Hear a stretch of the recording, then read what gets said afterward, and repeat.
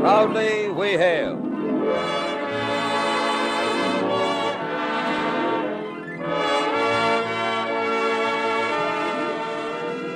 And now another Proudly We Hail, one of radio's outstanding dramatic half hours, starring Lee Tracy, and presented transcribed by your Army and your Air Force.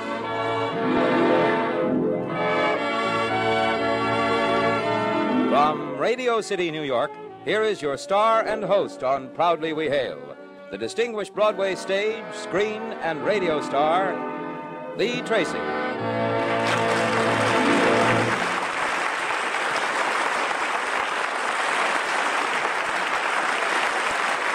Thank you, Kenneth Banghart, and hello, everyone. Welcome again to Proudly We Hail. Our play is entitled Final Choice, and it's a story of a man's fatal decision, a decision involving life or death. We'll be ready with our first act in just a moment after a few words from Ken.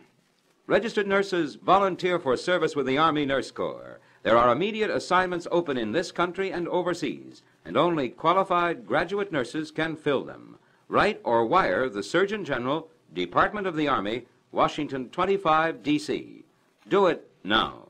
And now with your star, Lee Tracy, in the role of Richard Starr, your Army and your Air Force present the Proudly We Hail production of Final Choice.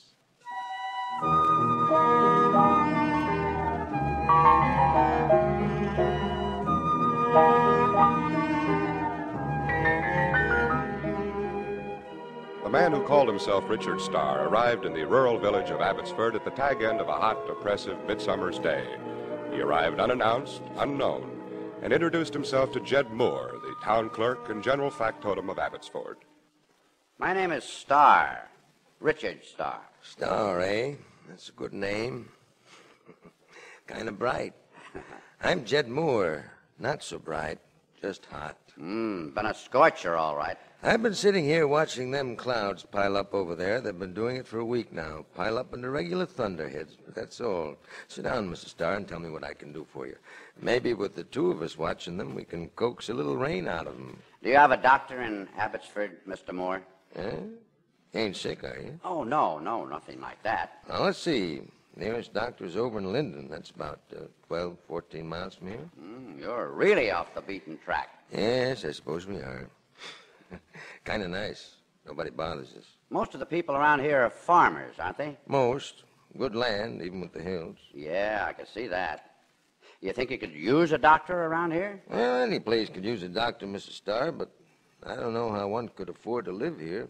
Two things against it. Folks are healthy, but poor. Unbeatable combination. You a doctor? That's right. You a good doctor?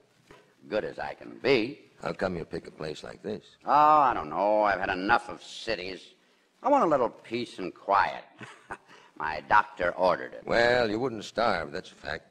Folks could give you food if they couldn't give you money. As a matter of fact, you could go to work right now. What do you mean? Tom Grover's wife, Mary, has been sick for a week now. Tom doesn't think much of doctors, hasn't bothered to get one over in Linden, but I saw him this morning, and he seemed pretty worried. Thought I'd drop around tonight myself, and if Mary wasn't better, I'd call the doctor over in Linden no matter what Tom said. Why don't you and I take a drive out there right now? Good idea. I'll get my bag. And I'll lock up here. You know, it's funny. I don't often forget a face.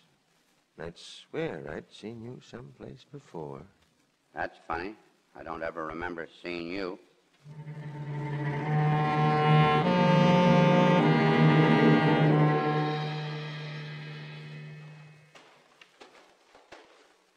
Evening, Tom. Howdy, Jed. How's Mary? About the same. Tom, this is Dr. Starr. He's come to live in Abbotsford. How about letting him have a look at Mary? Doctor, huh? I don't hold any truck with doctors. If I can help, I'd like to. That's it. I don't think you can help. When Billy got sick, we had a doctor. Had 4 doctors. Billy died. I don't know whether the doctors killed him or not, but they sure didn't save him. If I can't help your wife, I'll tell you. If I can, I'll tell you that. Won't lose anything by letting me have a look at her. That's straight enough, Tom. All right.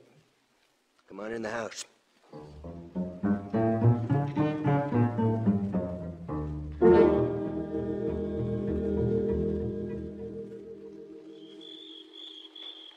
Well? How close is the nearest hospital? Melrose, 20 miles. Glover, your wife has a ruptured appendix. If we take her to Melrose, she may die before we get there. If I operate here and now, there's a possibility she may live. If I don't operate, we don't try to take her to Melrose, she'll die before tomorrow. Die? You wanted it straight. That's it. How can you operate here? You two will have to help me. Is there a house that kids can stay at? Sure, the Adams will take them in. Well, what about it, Glover? Don't have much time. What shall it be? You say the trip to Melrose might kill her. The sooner she's operated on, the more chance she has to live. You kill my wife Listen, and you fool.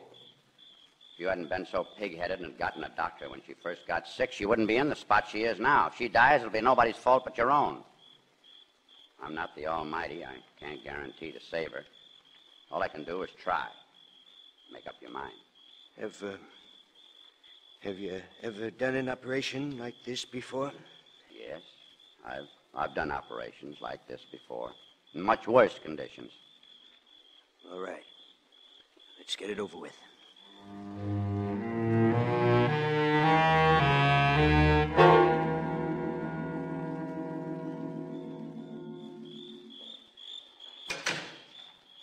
Like a cigarette? No, thanks. Will she, live? Don't know. Done everything I can. Now it's up to her and the penicillin. Well, these new drugs are wonderful, aren't they? Good thing you had some with you. Came prepared. Thanks for all you did, Mr. Moore. You were a big help. Most folks around here call me Jed. All right, Jed. You might as well go home now. I'll stay here until morning anyway. Stay with you if you like. No point in it. I'll just sit here on the porch a minute, and I'll go in and stay with her. You sure knocked Tom out fast. He needed sleep. What about you? Haven't you heard? Doctors never sleep. Kind of a lucky thing for us you showed up here. Yeah. Lucky for me, too, Jed.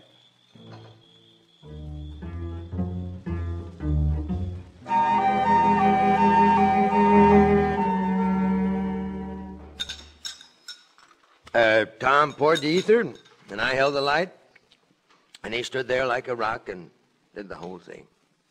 I never saw anybody's hand move so fast and so sure. Don't you think it's odd, though, his showing up here like this? Well, maybe it is, Joe, but I figure that's his business. All right, Daddy. But don't you think everyone in town is going to make it theirs? Everybody but us. Yeah, it's really quite thrilling. A man arrives out of nowhere and says he's a doctor. He doesn't have to say it. I will. He's quite a fellow, whoever he is. It's about time I drove out to Thompson and found out how things are going. Can I come? Wouldn't be curious, would you? I certainly would. All right. Drink up your coffee and come along.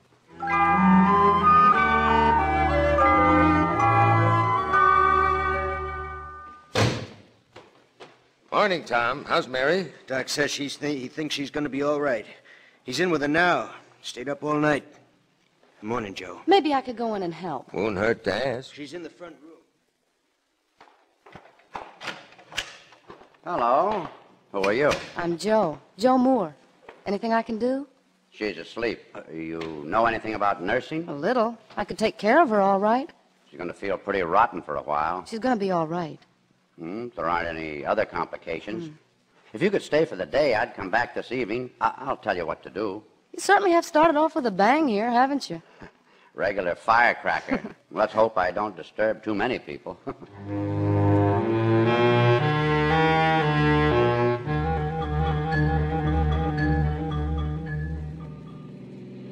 Oh, another hot day and another hot night.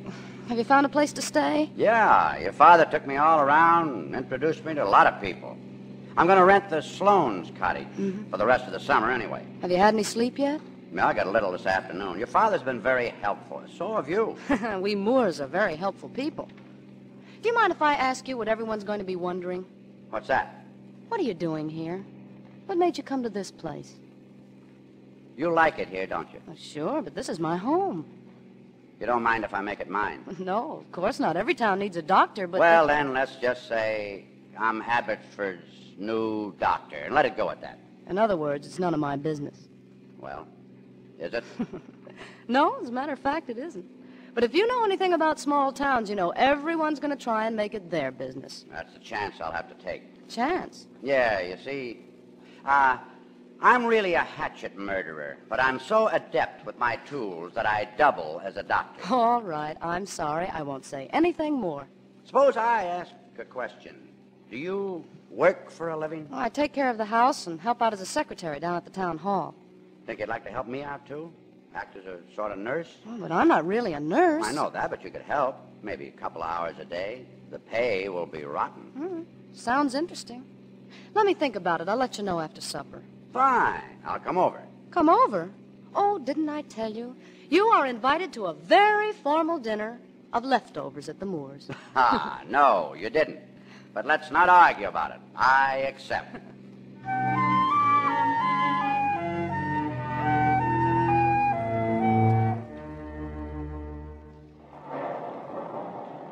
Well, maybe this'll break the heat. Golly, I hope so. Anybody else to see us? No, he was the last. Why don't you come for supper? Getting to be a habit. Well, if we don't complain, why should you? Oh, I don't like to impose. I wouldn't invite you if you were. All right, Joe, I'll come. Maybe you'd rather not. Joe, what's the matter? Nothing. Well, then stop acting like a 2-year-old. I'd love to come to supper. You're a wonderful cook. Your father's a character out of a book, and I enjoy spending my evenings with you. There. That enough? I'm sorry. I guess it's the heat. Come on, let's go. All right. Oh, I got to stop in and see Mrs. Meeker first. You go ahead. There's nothing wrong with her. Well, she's old and lonely. She needs someone to complain to. All right, Mr. Anthony. But don't be late. I'm never late.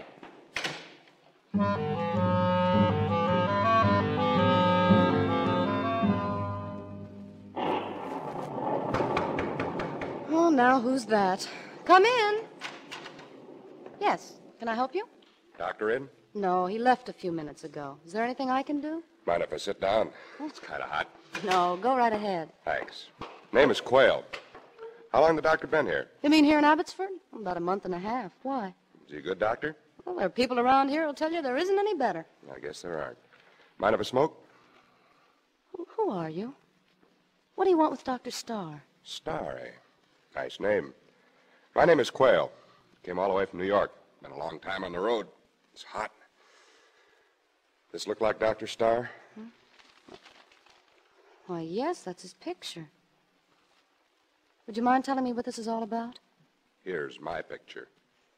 Henry Quayle, You're a policeman. Detective. What do you want to see Dr. Starr for? Got a little unfinished business. Will he be back here? No. He went to Melrose, to the hospital there. He won't be back till late. Just my luck. Well, I guess I'll have to drive over to Melrose. Passed through there, didn't I? Yes. You follow Route 46. What's the unfinished business you have with the doctor? You ask an awful lot of questions, lady. Well, let's just say that it's a slight case of murder and let it go at that. Murder? Yeah, murder. M-U-R-D-E-R.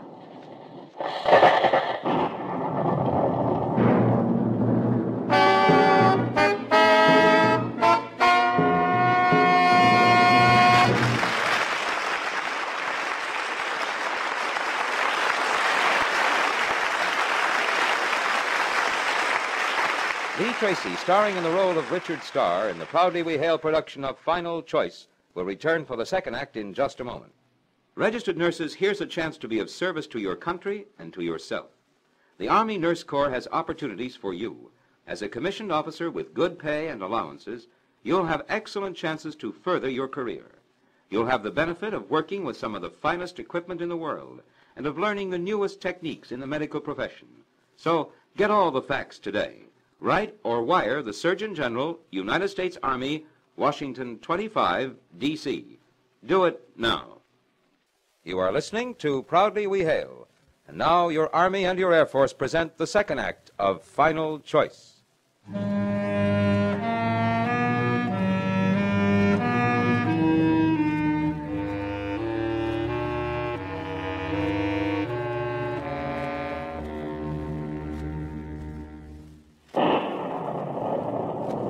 What's the matter, Joe? Cat got your tongue? No, I was just thinking. Well, don't do it too much. put wrinkles in your head. Hey, Dick? Much too pretty a head to put wrinkles in. Well, it's about time we had this. Think I'd better go upstairs and check the windows. That was a good dinner, honey. Ate too much. That was close. Dick, you've got to get out of here and right away.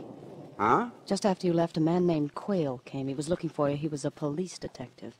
I told him you'd gone over to Melrose. I see. Well, that was nice of you, Joe, but you shouldn't have done it. No point in getting yourself in trouble. Well, I guess that's that. I thought maybe I'd given them the slip, but they're too smart. Dick, what is it you've done? Please tell me.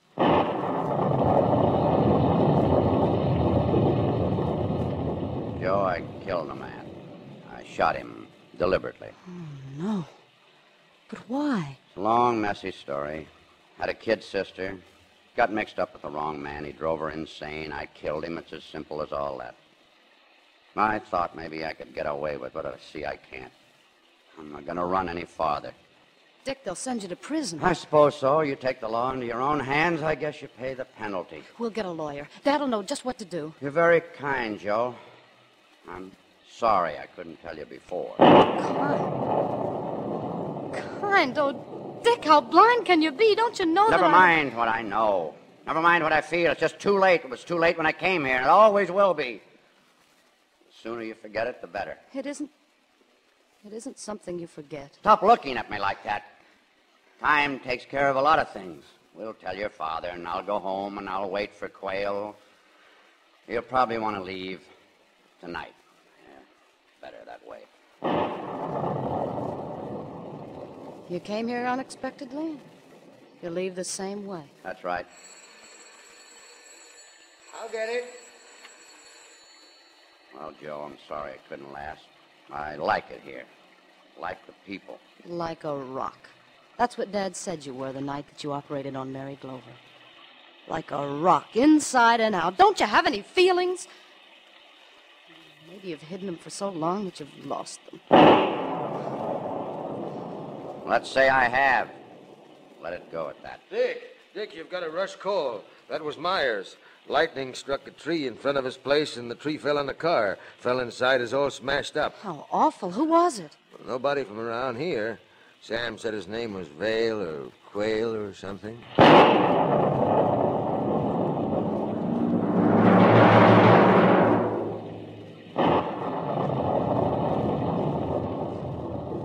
What are you going to do? If I operate, got a chance. A good one. If you don't? That's obvious. Is it? What do you mean? You know what I mean. I have to operate. Cause more questions not to. Would it cause questions if Mr. Quayle didn't survive? Stop it. What's the matter with you? You want to be a party to a murder, too? Don't. Your hands are hurting. I'm sorry. You shouldn't talk that way. I know it.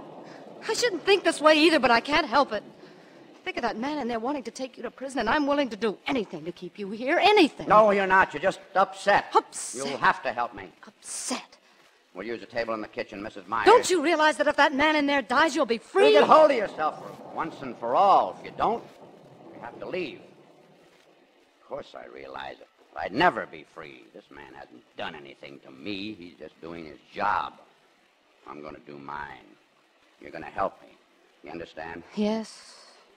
Yes, I understand. Even if I was tempted, it would be useless to send someone else out here. Joe, look at me. If there was any other way out, if there was any chance for us, I'd take it, but there just isn't. Now, dry your eyes and help me wash up.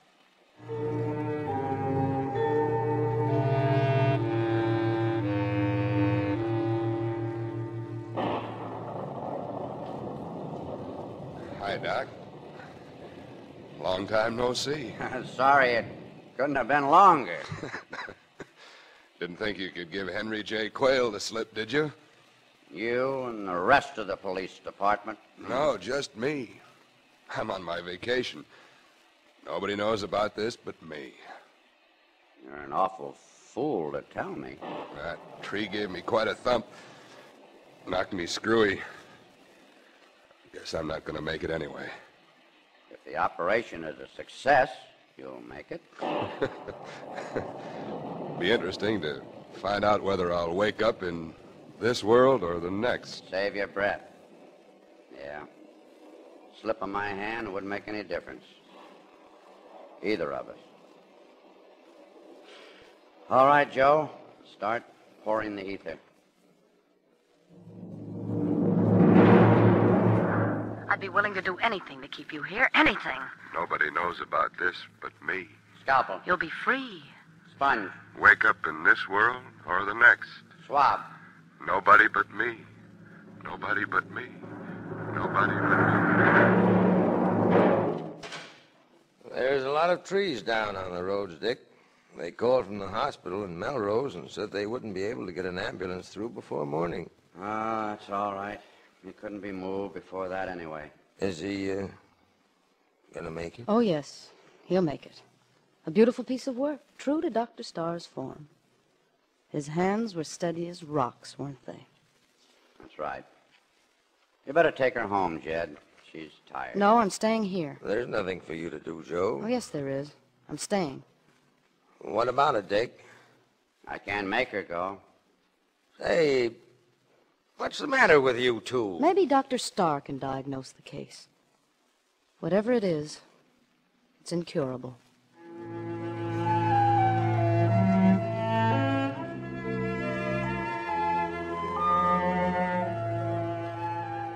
It's nearly morning. It'd be nice if the night would go on. Well, maybe we can have a week or two before your patient gets on his feet. Will you marry me? No. I don't suppose many girls ask and get turned down. Why not? Do you want the name of a criminal? I don't care anything about a name. I want you. Persistent, aren't you? Very. Over the man I love. Joe. Joe. Save your love. It isn't mine to save. I've given it to you, and you can't give it back. Come here. You see what I mean?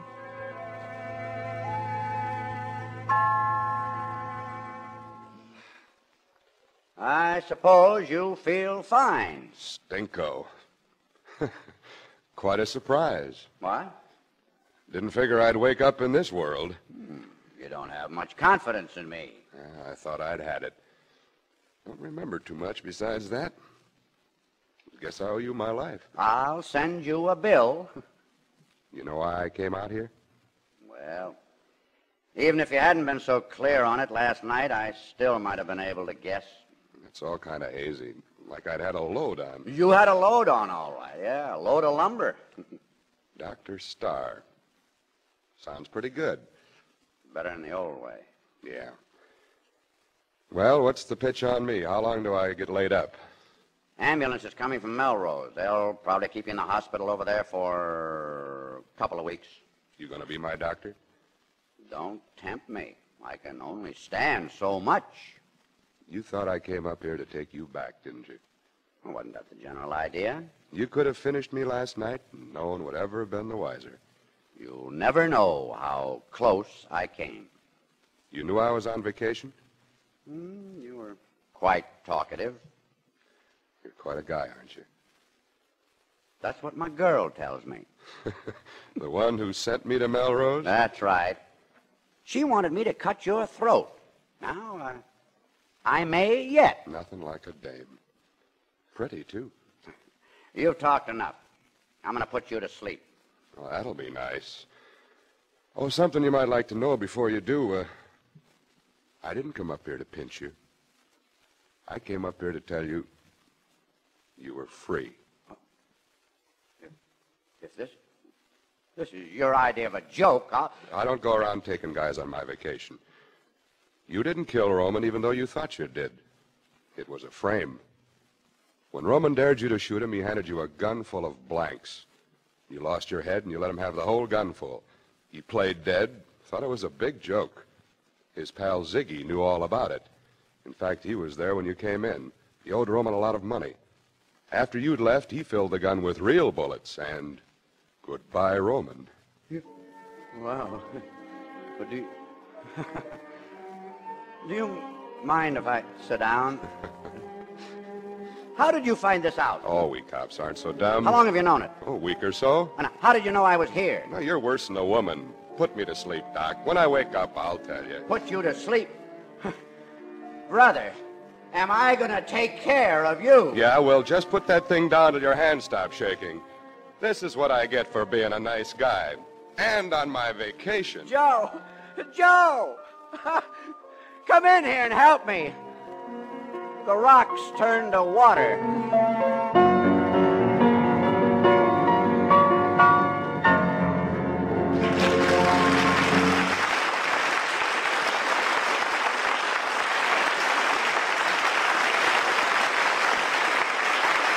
Our star, Lee Tracy, will return with a word about next week's program in just a moment. There is an urgent need for trained nurses in our expanding Army Nurse Corps. Colonel Mary G. Phillips, Chief of the Army Nurse Corps, recently had this to say. I have a very important message for all the civilian nurses of our country who can be spared from their jobs during the present emergency. As you know, the Army Nurse Corps needs volunteers, and it needs them urgently. Many more nurses are needed to provide our soldiers with the medical care they must have in order to do their jobs. You can serve your country well in the Army Nurse Corps and at the same time advance yourself professionally. There are many opportunities for postgraduate training in anesthesia, operating room management and technique, nursing administration, and many other fields. The opportunities for advancement are practically unlimited. Learn all the facts about the Army Nurse Corps. Write or wire the Surgeon General, United States Army, Washington 25, D.C. And remember, the need is now. Colonel Phillips' message is indeed urgent, and we urge you civilian nurses to get all the facts. The address again, the Surgeon General, United States Army, Washington 25, D.C. Write today.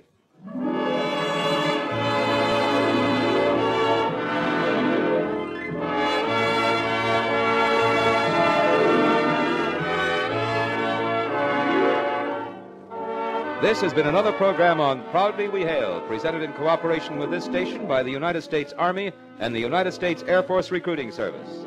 Proudly We Hail stars Lee Tracy. Supporting Mr. Tracy as Joe Moore was Helen Kristen. Final Choice was written by DeWitt Cupp. The music was composed and conducted by John Guarnieri. This program was produced under the supervision of Charles and Rogers Productions and directed by Charles Wilkes. This is Kenneth Banghart speaking.